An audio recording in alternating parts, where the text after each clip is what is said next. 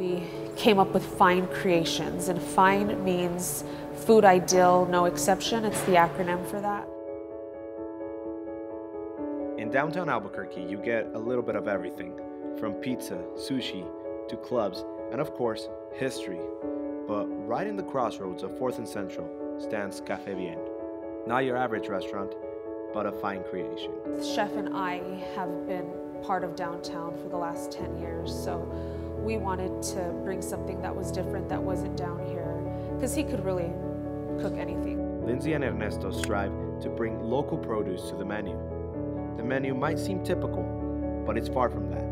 Ernesto gives you a twist from the ordinary. We're recognized for a few things. You know, we were lucky enough to grab Best Undiscovered Restaurant in Albuquerque magazine in their Best Of issue.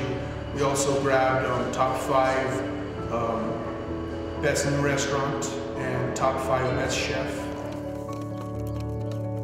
Café Bien gets its produce from several local sources like Kaiser Farms, located in South Valley. We tried to use as much local as possible. You know, there's a limit to what is offered in this region, but we definitely utilize what we can. We work with Rio Grande Farms, a gentleman named Robert Kaiser. He provides pigs to La Montañita Co-op. The co-op is something who's really, it's like a tool for chefs and for people who live in Albuquerque to sort of look around for what's available to you within 100 or 200 miles. You know, they have grocery stores around town. They bring local produce. They bring local proteins. You know, pigs, chickens, goats, cows, grass-fed, organic. You know, so they offer a lot of different options for people who are looking to eat local and support local. Revolutionizing the local food scene was a must for Café Bien owners.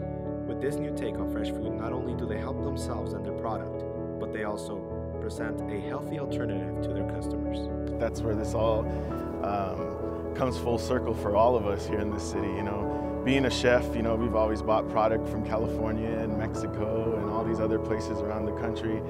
And I think right now, as a chef, it's our opportunity here in Albuquerque to bring our food, our product, grow our beautiful vegetables, work with our beautiful local farmers out here, and really bring great product to the restaurant.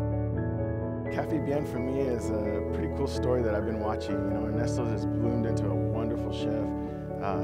Seems, you know, his partners around him are believing in his vision and also trying to put something good into our city. So Café Bien is special to me. You know, I'm very proud to see Ernesto do a wonderful job with his kitchen and his food.